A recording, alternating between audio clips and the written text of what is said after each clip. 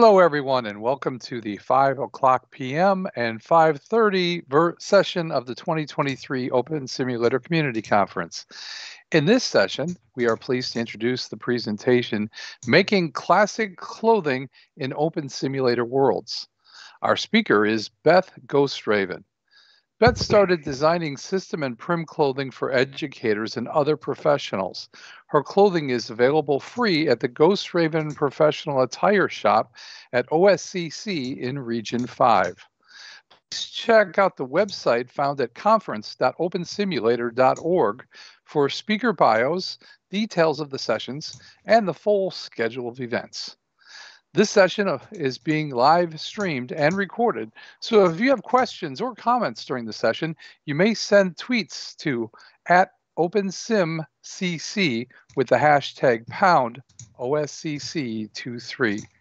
Welcome, everybody, and let's begin the session. Beth? Hi, I'm Beth Ghostraven. I'm a retired middle school teacher librarian in the physical world. In Second Life, I own the Book and Tankard Pub in Victoria City, Caledon, and Ghostraven Professional Attire, classic clothing for educators.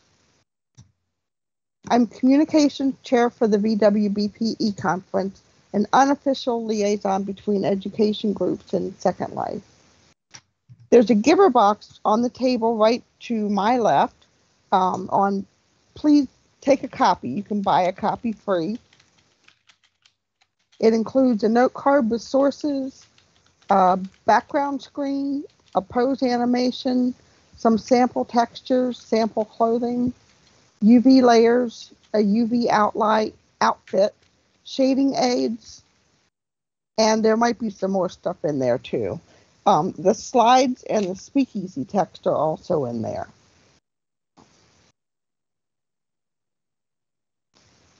Fine, thank you.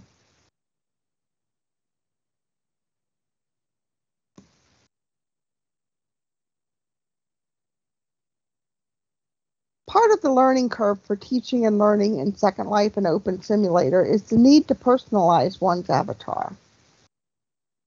Teachers need their appearance to enhance and not detract from their instruction. Students need to feel immersed in order to learn effectively, and personalizing their avatars contribute to this, in my opinion. This presentation will help you to explore some possibilities for creating your own clothing. Here's what we'll learn about today. Wearing safely classic clothing and attachments, editing the clothing you already have, finding and adapting free textures, making system clothing using the Firestorm viewer tools, making and saving outfits briefly, using Photoshop to make system clothing very briefly. We'll see how our time goes. I had originally planned to do this workshop style, but 20 minutes isn't really long enough for a workshop. But feel free to follow along with anything if you want to. This presentation shows how I got started, but there are lots of different ways to do the same things.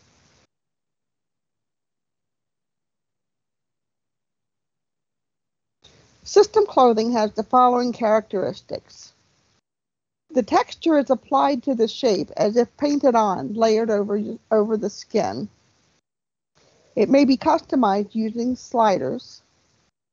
It may be worn by mesh avatars with bakes on mesh.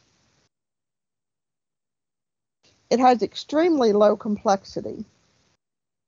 The icons on the right of this slide, except for the alpha layer, show system items in your inventory. If you filter it to show only clothing, these will be the only things that show up.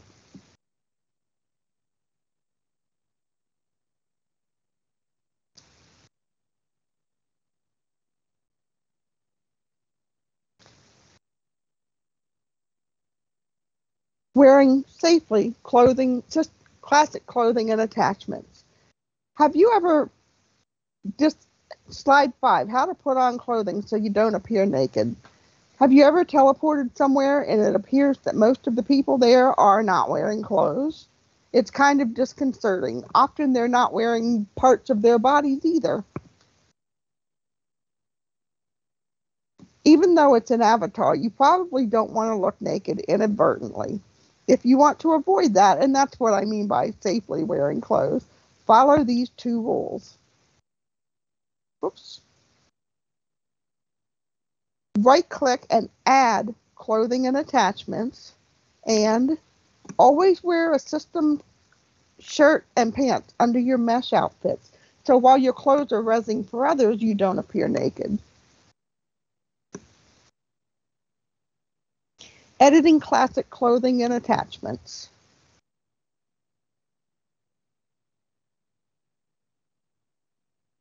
Permissions, also called perms. M equals modifiable. C equals copyable. T equals transferable. Something that's full perm is modifiable, copyable, and transferable. Most items, though, are either copy or transferable. Permissions are one of the trickiest parts of virtual worlds. Something might say no modify when it's actually only the script inside that can't be changed. If the item doesn't have any permissions after it in your inventory, it's full perm. However, if it's something that you made yourself, it will not show permissions because, of course, it's full perm for you. You can see them by editing or by right-clicking and selecting properties. Usually these are older freebies. Hang on.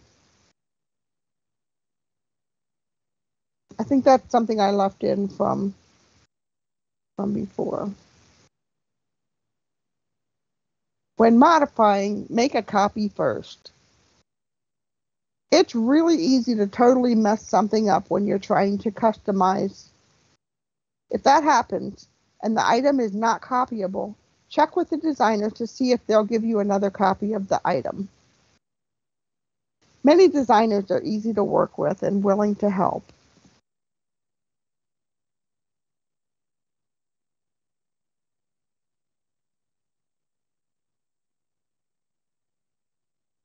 Slide 9, editing system clothing.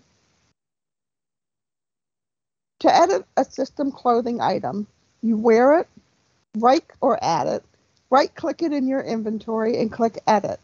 The appearance window will open. That's what you're seeing on the left-hand side of the slide. Or no, the right-hand side of the slide, sorry. In this jacket layer, the upper fabric above the waist is a template created in Photoshop which cannot be altered in World. Because it is grayscale, though, it can be recolored by clicking the color/tint box, which opens the color picker. That's what you see on the left side of the slide. Make sure you click OK before you close the color picker to save the color you chose. You can also shorten the sleeves or pants legs or change the waistline if it's modifiable.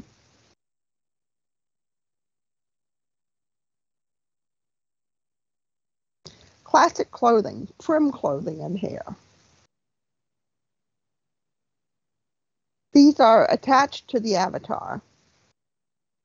They may be customized if modifiable. They may show natural looking movement, especially if flexy. Flexy skirts look great while you're dancing. The cube or object icons in the screenshot on the right side of the slide show the prim clothing here. Except for the AO, the animation overrider, you can wear or res the object and edit it. By the way, AOs are key to having a professional looking avatar. The way an avatar moves without one is very jerky and looks kind of weird. There are male and female AOs available at the OSCC shopping zone to start with.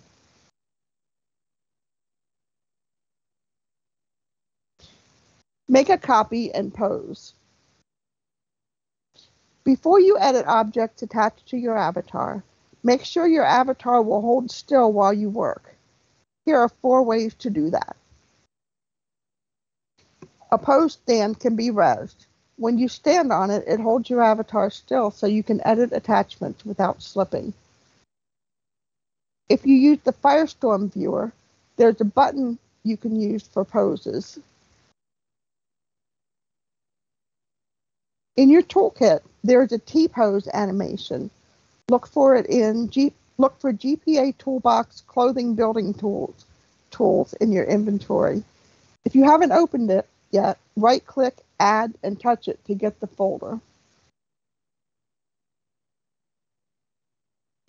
Double-click the T-pose animation and click Play in World or Play Locally, and that will put you in a T-pose. Actually, the default Firestorm preferences make your avatar pose when you edit clothing. I took that off in my preferences because I don't want to pose every time I'm editing clothing. Sometimes I do it on the fly.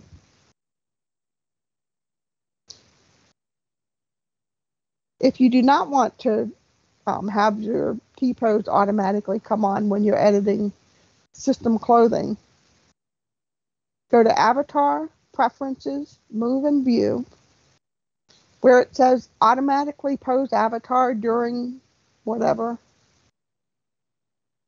Uncheck Appearance. Editing wearable prim objects.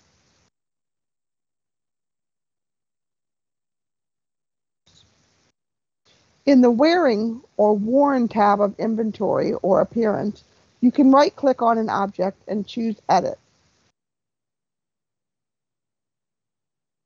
Oh, sorry. I keep clicking. Hang on a second. I keep clicking the slides when I mean to click my speakeasy. It's okay, Beth. Okay, here we go.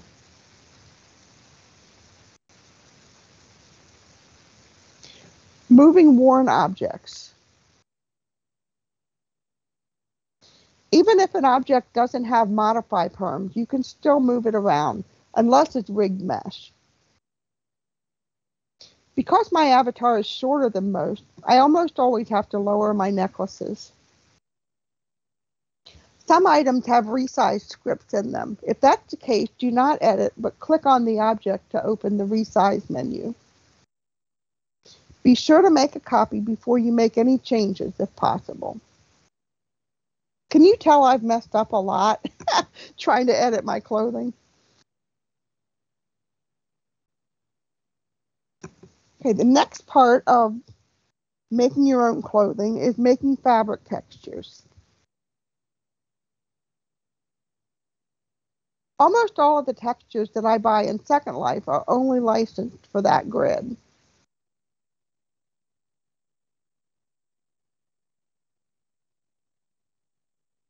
So far, I haven't found a texture merchant for OpenSim, so if I want to use textures in OpenSim, I need to make them myself. I find and adapt textures that I find on the internet, being careful to respect intellectual property rights. I almost always use textures licensed for Creative Commons CC0, which means it's public domain, free for use for any purpose without attribution.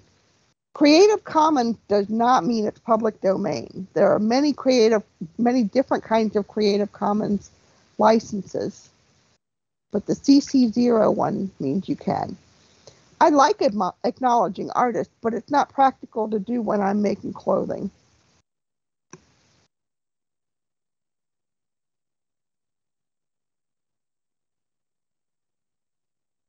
Okay, that's my 5-minute warning.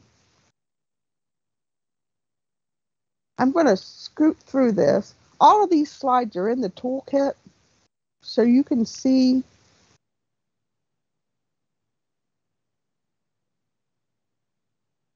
what to do. And the text from the chat is in there too.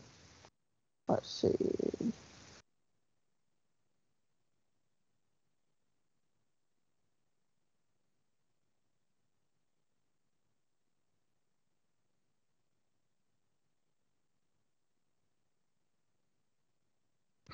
And if they want to find this, it's on which sim as well? I know you have the box out front here, but you said It's that you have a place as well.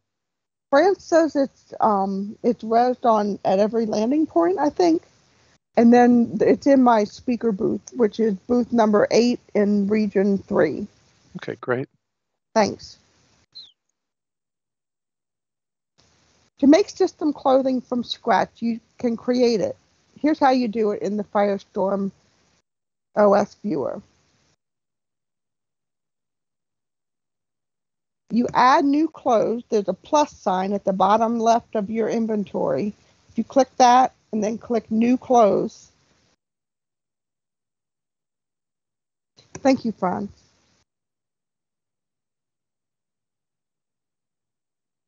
I don't even need a pose stand because it's included in the viewer. In inventory, you click the plus sign at the bottom, then new clothes, then new socks. The socks appear in my clothing folder where I can right-click and add them. Once I'm wearing the socks, I can right-click and edit them.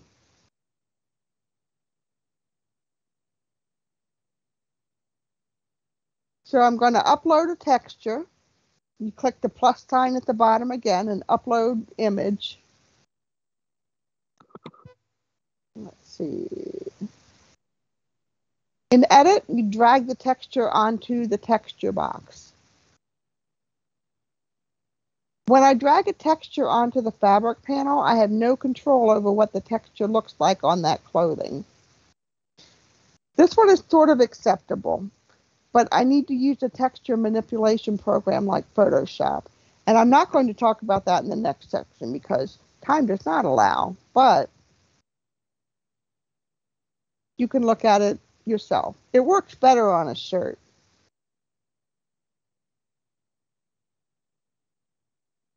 You can use the color picker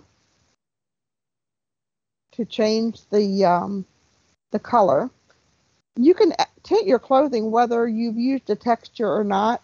And even if the clothing has a tint to it, you can add a tint. Like say it's a blue shirt, you can add a red tint and make it purple.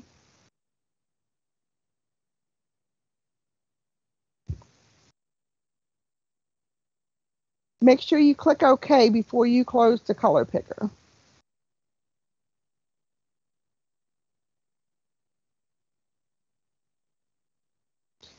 Just like with any computer file, you can save as a different name to preserve the original piece of clothing. I use a naming system that works alphabetically, but use whatever works for you. Son, are there any questions coming up yet? I didn't see anything in the local chat. I saw a comment on YouTube. Lorraine was saying we've all done that before, Beth, when you were mentioning one of the things. But that's all so far. Are there any questions from the audience tonight? Give you one more shot at it. I just want to talk briefly about making outfits. I love making outfits. Once you have put together the clothing that you want to wear, like for instance, I forgot to model my my UV outfit for you. This is some clothing that I made using the UV textures that Robin Wood made. UV is just, it's not for ultraviolet or anything like that. It's just for letters in the alphabet after ST, I think, or before XY, I don't know. But you can see what this likes here. I'll turn around so you can see the back of it. But that shows you how the textures are mapped onto the body. Sally, I don't have classes that are scheduled, but I would be happy to schedule something if you would like. And I think Rhiannon suggested I should have something made like this for myself in real life. That would be fun.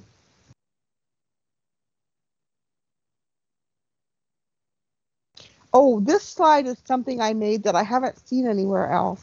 These are the bakes-on mesh or system layers in the order in which they appear on your avatar. Starting from bottom with the shape to the top with the alpha layers. So whatever is on top of something appears on top of it.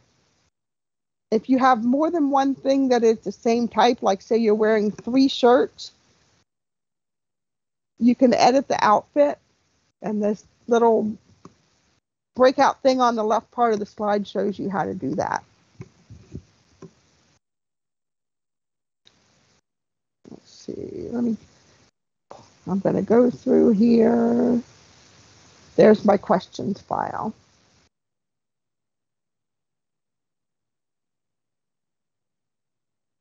And you can contact me at that email, or of course you can contact me in World, either here or in Second Life. And I have the same avatar name everywhere. If you would like to friend me, that's fine too. Well, thank you, Beth, for an informative and interesting presentation. As a reminder to our audience, you will want to check out conference.opensimulator.org to see what is coming up on the conference schedule. You won't want to miss our next session, which will begin at 5:30 p.m. in this keynote region, and it's entitled Developing Virtual Simulations to Support Retention of Skills in Essential Newborn Care. Also, we encourage you to visit our OSCC23 Poster Expo in the OSCC Expo 3 region to find accompanying information on presentations and to explore the hypergrid resources in OSCC Expo 2 region, along with the sponsor and crowdfunder booths located throughout all of the OSCC Expo regions. Thank you again to our speakers and the audience.